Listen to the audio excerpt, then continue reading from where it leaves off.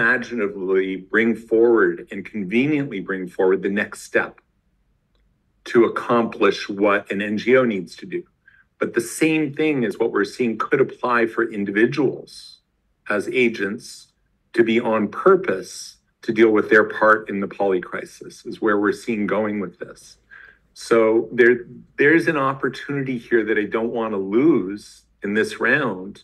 We don't have the answers by any means, but it's where, this is where I'm focusing my energy and where my fascination with data sovereignty and cracking the code on 0 to 1 for adoption and a popular instance of demonstration of value of data agency.